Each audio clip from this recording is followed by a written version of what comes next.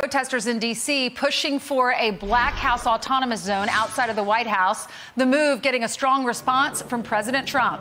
He sent out a tweet: "There will never be an autonomous zone in Washington, D.C. As long as I'm your president. If they try, they will be met with serious force." And that prompted Twitter to flag his post as a violation of their rules. All right, here to weigh in live from the White House, Counselor to the President, Kellyanne Conway. Kellyanne, do you agree with Twitter or you agree with the president? Well, Twitter seems to be very selective as to who, what, where, when, and why, and how they flag certain tweets. I think the broader issue is what's important here. There's a huge difference to the president and the rest of us between peace and protesting and violence and vandalism. I can't believe Nancy Pelosi and people like that are so quick to remove statues in the statuary hall and remove portraits of former speakers of the House. She has walked by those statues and paintings for years and has never yet cast a positive vote in favor of school choice, which disproportionately helps, thank God, kids of color in communities where they are trapped in failing schools. So it also seems to just be a convenient, easy way for some people to not do their jobs, to actually help people the way President Trump has helped all Americans, including the forgotten man, woman, and child in our communities of color. Yesterday, I was with the Vice President of Wisconsin, and we spoke about the 30th anniversary of the school choice program there in Wisconsin, which really has led to many educational freedom scholarships and charter schools and school choice and alternatives to public schools where they are failing kids, which of course is not everywhere. And I'll tell you, the president said, even as a candidate 5 years ago, that if we can dig out the Panama Canal, put a man on the moon, win 2 world wars, we ought to be able as a nation to provide a quality education for each child. This empowers parents. So my message to those who want to rip down statues and remove portraits in the Capitol, where's your vote to actually help people? Easy, convenient, but also vandalism and violence. And who is it helping? Right. Listen to the brother of George Floyd, God rest his soul. Listen to the widow of Mr. Brooks in Atlanta. They're saying peaceful protesting. And that's not what we're seeing. And look at what happened in Seattle. The mayor there looks foolish today. She basically said, we're just having a beer garden, little backyard barbecue. It's fine. Let them be there. There was somebody lost their lives. She's rethinking it now. She's calling in the police to help her. That's what happens when things get too far. So, Kellyanne, it's one thing to criticize a president, but it's another to criticize his or one day her children. And that's what happened. This guy, John Henson, I used to think he was so funny on Talk Soup, but very disappointed in what he tweeted over the weekend. He wrote, it's now deleted, but he wrote, "I hope Barron gets to spend today with whoever his dad is." Now, this guy is now on the Food Network. That was deleted. But Stephanie Grisham, Melania's spokeswoman, she said this to the Daily Caller. She said, "Sadly, we continue to see inappropriate and insensitive comments about the president's son. As with every other administration, a minor child should be off limits and allowed to grow up with no judgment or hate from strangers and the media." What do you say, Kellyanne?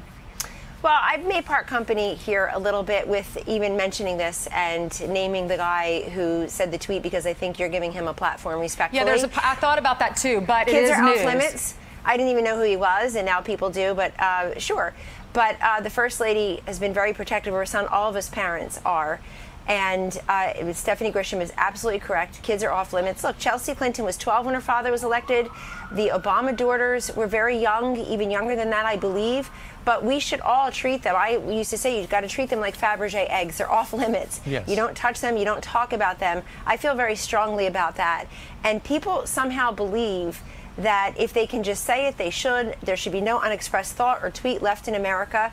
Folks, you can have unexpressed thoughts left. And by the way, it's not funny. When did comedy become so unfunny and so overly political? So he has every right to be a kid like everyone else, and I'll just leave it at that. There you go. At the outset, you were talking about Twitter. You mentioned school choice, which I know the president has been talking a lot about. You have as well. Will the private schools, like the Catholic schools and other private schools, be able to get some sort of stimulus money from the 4th round of pandemic relief?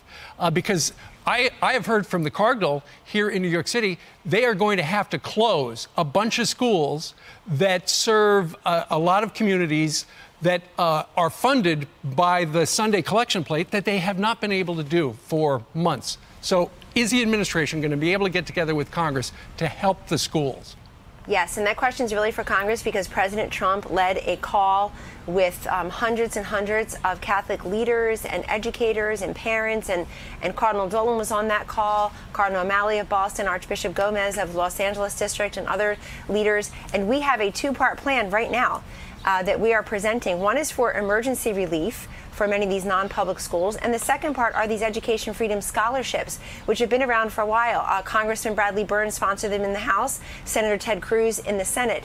They're really picking up a great deal of steam. Why? Because the education freedom scholarships doesn't use government money, really. It's about $5 billion in private donations where you're repurposing your tax payments, and so that you can give people choices, and it's administered through sponsored organizations that are approved in your state. We have about 17 or 8 states, like Florida and Arizona, where these scholarships, education freedom scholarships, have been transformative. I've met the students and their parents, and this is incredibly important because you say correctly that our parents are being denied their choice because of the COVID pandemic to send their kids to schools. And I would remind everybody, about 1/5 of our students nationwide in Catholic schools are not Catholic, and over 1 in 5 are kids of color. In our inner cities, they're often a majority of Black and Hispanic children. So you're denying them and their parents to continue the education they put before them. We need Democrats to support this. This is the time for them to say that, looking at the tripartisan support in the polls for school choice and education freedom scholarships that we've seen everywhere, you have vast majorities of millennials, African Americans, Hispanic women. Everybody really supports the idea of education freedom and school choice. Please don't stand in the schoolhouse door, not allowing these kids to exit failing schools. All right, Kellyanne Conway, thanks so much. You know you have a busy day ahead of you. All right, meanwhile,